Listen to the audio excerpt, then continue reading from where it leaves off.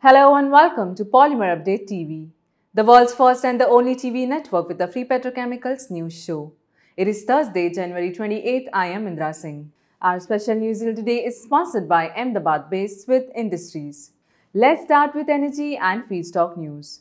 Crude oil futures displayed a mixed undertone on Wednesday. Brent futures declined as the United Kingdom tightened its border control to curb one of the world's worst viral outbreaks. Also, rising pandemic cases globally inciting fears of dampened demand for oil and fuel further supported the price fall. WTI crude futures marched higher after the Energy Information Administration reported a massive draw in the crude oil inventories. Brent futures declined by 10 cents, settling at $55.81 per barrel, while WTI futures gained by 24 cents, settling at $52.85 per barrel. On Wednesday, open spec naphtha prices remained steady at $520 per metric ton at CFR Far East Asia levels.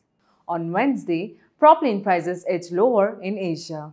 The price fall was prompted by weaker demand trends in the key markets like China, coupled with ample product availability in the region. Let's take a look at futures on China Dalian Commodity Exchange for today, on January 28, 2021. LLDPE prices remain steady at 7,865 RMB per metric ton.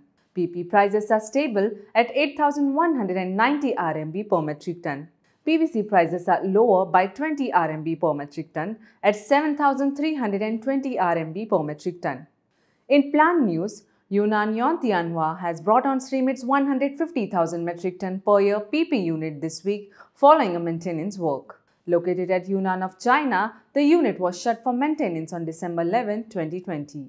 Our special news reel today is sponsored by Ahmedabad-based Smith Industries. Established in the year 2005, a reputed manufacturer and supplier of thermoplastic injection molding machines. That's all for today's Polymer News. Watch a daily news video tomorrow to know more. It is Thursday, January 28th. I am Indra Singh. Thank you.